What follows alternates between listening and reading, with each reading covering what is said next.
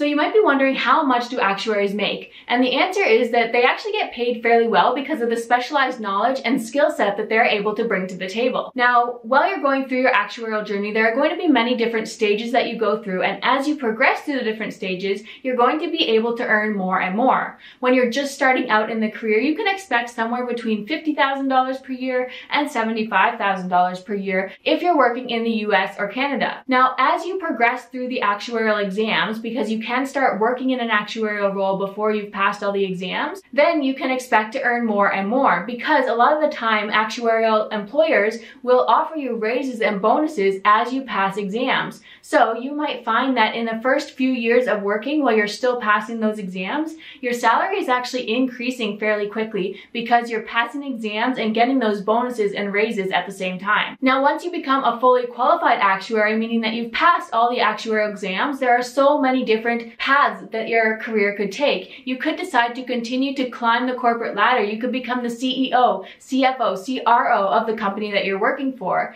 And in those situations, you could reasonably be expecting $300,000 per year or more. But remember, there is a lot of responsibility in these positions. Some actuaries decide that they don't want to climb the corporate ladder and get one of those high-level management positions. They just want to stay in the lower-level management positions. That's where they thrive. That's what they want for their career and their lifestyle. And in those types of positions, you could be expecting between $100,000 and $200,000 per year.